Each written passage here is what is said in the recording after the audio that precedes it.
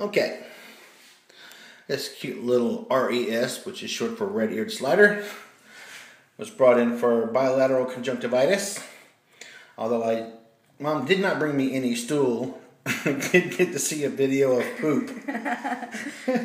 I get so many good gifts from my friends and clients. Anyway, looking at the stool, it's obviously we have some colitis and some issues.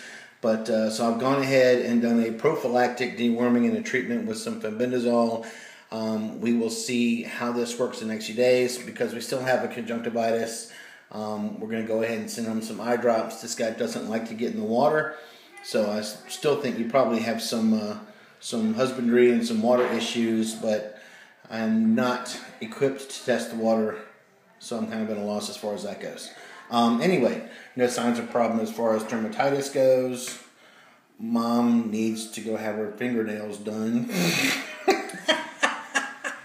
Other than that, I'm not going to make fun of her anymore. You're too busy not dropping my turtles. You're too busy not dropping her turtles, yeah. Yes. The last time she was in for a physical exam, I did drop a very small turtle.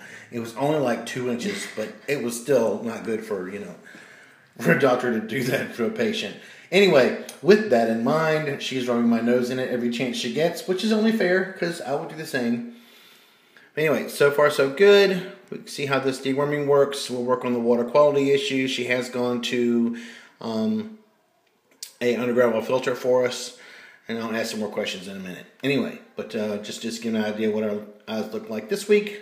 Hopefully next week we'll see a much bigger improvement. That's it for now.